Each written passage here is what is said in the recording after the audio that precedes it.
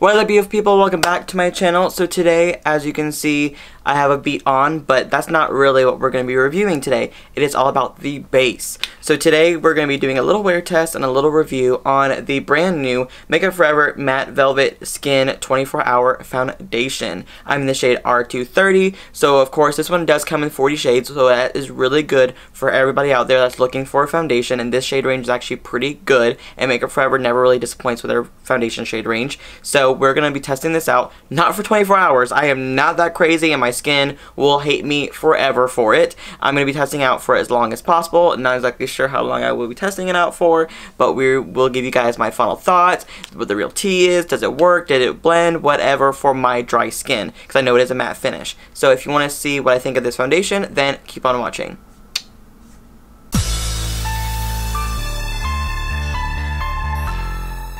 So now, of course, before we get started with the foundation, I'm going to go in with a little bit of primer. I'm going to use the Smashbox Photo Finish Primerizer today because I really hate when matte foundations make me look even drier than I am. Even though they are matte, I get that.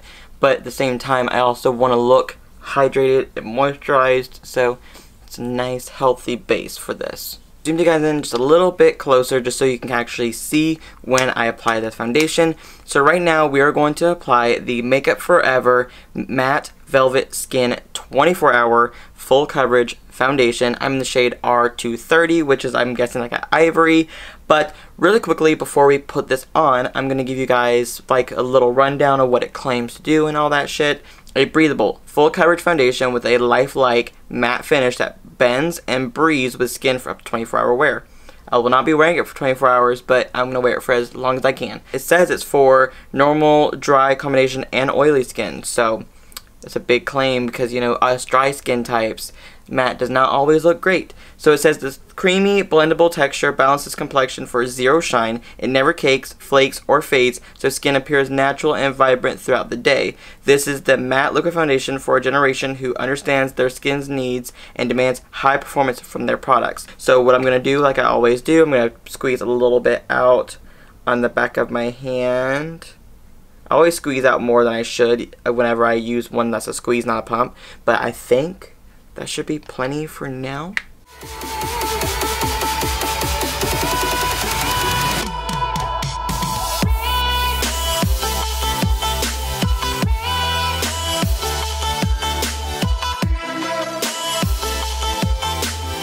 I have to squeeze out just a little bit more, but so far looking at it, it definitely looks like skin. It is a little bit dry right here on the mouth area. That's just my driest spot, but it does look pretty smooth everywhere else. Like, it looks smoother than most matte foundations that I've tried recently. Squeeze out just a little bit more, and we're just gonna, you know, do the forehead, the nose, and everywhere else.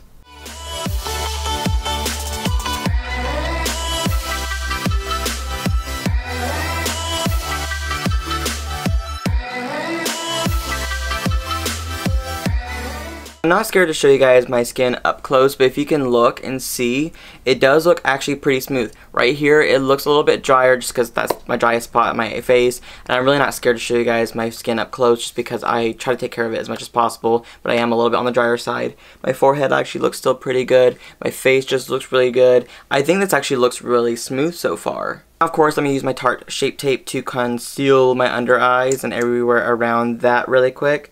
I'm going to film this part with you guys because I want to see how the foundation layers with other products. So I will say full coverage. It was very full coverage. I did not have to apply a second coating anywhere.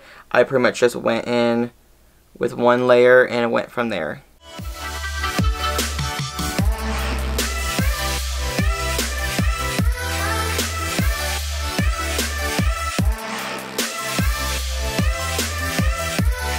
As I'm in the process of setting and baking my face using the Laura Mercier setting powder. Now, so far, like I said, it still looks pretty good. It's looking really smooth.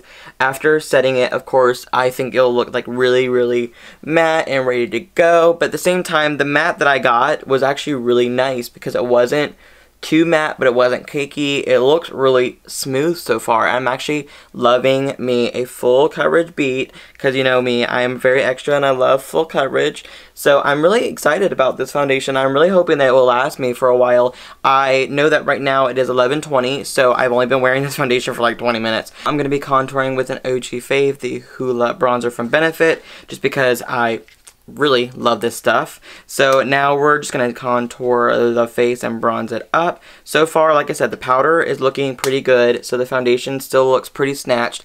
It is really hot right here because of how many lights I have on me at all times when I'm doing my videos. Very hot, so it better not start to separate because of the sweat, because it has not gotten a chance to really develop on my skin yet. So we'll have to wait and see. Face is almost done. We have some really intense highlight going on thanks to Dose of Colors again. But who wants a really quick little eye tutorial? I'm going to use a Thirsty palette today, and I'm going to go in with the shade Kumquat right here for my little crease action.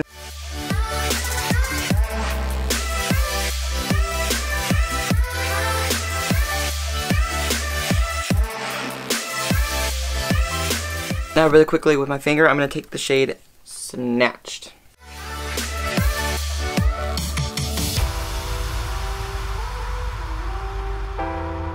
So I did my brows, and of course I added some Dose of Colors I Love Set E Soulmate highlight. I'm going to go back in with Kumquat really quick for the lower lash line.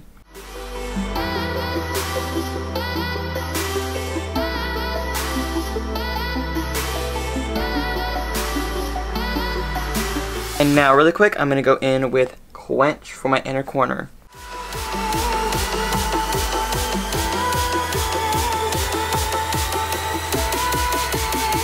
So there's that quick little tutorial. I'll throw on some mascara and a clear gloss, just because I wanted to go with a clear gloss little moment. We like a little quick makeup moment, don't we? So I am now about to go run to work. It is time for me to leave, and so now I will be back later on to give you guys my final thoughts on the foundation, how long it wears, etc.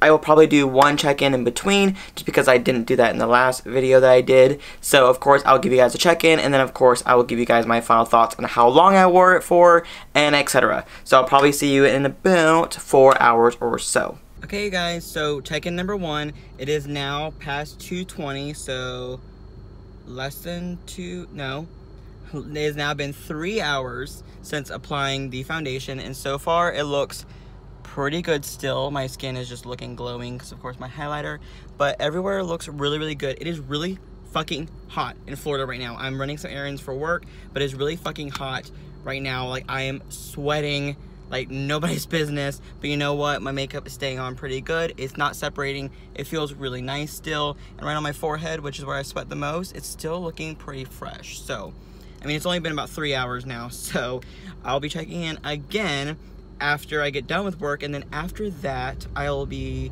probably checking in when I get done with school. So I'll see you guys soon. Hello you guys, I am back. It is now, what time is it?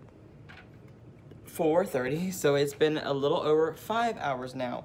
My face is looking a little shiny, of course, my highlight, but right here is looking a little bit shiny, you know, whatever. I touched up a little bit my highlight because it was coming off a little bit, and it is so hot that my brow was like coming right off. I was like, not doing that. So I fixed that. It is now a lot better. And anyways, other than that, I have not done any touch-ups. I'm not doing any touch-ups with powder or anything like that because I really want to see how this foundation will wear. So I'm about to go run to school. As you can see from my scrubs, I'm going to run to school for a few hours, and then after that I will give you guys my final thoughts. I'm going to try to wear this foundation for at least 8 hours. I'm trying to hope for that. So anyways, I'm going to see you guys very soon. So now it is a little bit past 7 o'clock. It's been on for 8 hours now, and I do not wear foundation for a very long time. So I'm going to say right now, if you're new to my channel or anything like that, I will review foundations and I will put them to the test, but sometimes it can go up to 8 hours, maybe a little longer than that, but I don't wear foundation for 24 hours, so of course I'm going to give you as long as a wear time as I can give you. So it's now been over 8 hours. I'm back home, back in my studio, my little beauty room, aka my bedroom. I'm gonna give you guys my final thoughts on the foundation. Now I will say my eyeshadow did do a little bit of some glitter fallout right now, but that's okay. I did not use a sticky base, so you know what, that was my fault. But I'm gonna say right now, just looking at my skin, around my nose, around my mouth, and around my jaw, and around my forehead, it looks very good. Like, it looks like it is the same as when I put it on. Right around my nose and right around my mouth area, it's a little bit dry right here, and it's a little bit cracked up right in here. It's not cracked up, but like my nose is very rough in texture right here, so it did show up a little bit of texture right there, but other than that, everywhere else it looks smooth. It is up close. As you can see from my forehead, it looks still pretty good. Right around my mouth area, it does look a little bit like it's dry right in here, but it actually looks really good. It doesn't look like it's like cracked or anything like that. There's no cracking, no fading, no smudging, no smearing, no nothing like that, nothing crazy, and it looks still pretty good. You can see the glitter fall out right there, and of course right around my nose, it actually still looks really good, even right around my piercings, which is right here is when all my foundation kind of separates a little bit. No doubt in my mind that this foundation definitely would last a little bit longer if I were to wear it for a little longer of a time, but from just a first impression standpoint on how it feels and how it wore, it feels like nothing on the skin. It looks like a second skin. So that's the one thing a lot of people have been saying. It feels like a second skin and it looks like a second skin. So it looks really good. It blended beautifully on the face. When I used a hydrating primer, it definitely looked better. And it definitely is a matte finish without it looking like a cracky, dry, cakey matte finish. So it looks really beautiful. And I will say, I do recommend this foundation. I am the type of person that when I find a foundation that I like the way it looks, the way it wears, the way it feels, etc., after even 5, 6, 7, 8, 9, 20 hours, then I really do find something that I really love. And I'm very picky when it comes to foundations, so I am happy to say that I do recommend this foundation just because it's such a nice formulation. I love a matte foundation that's meant for all skin types, especially dry skin. And I have pretty damn dehydrated dry skin, and I really do recommend this foundation.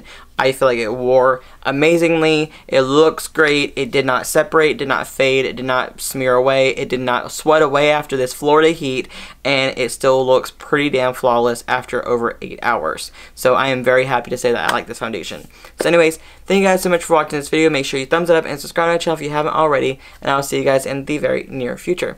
Love you. Bye.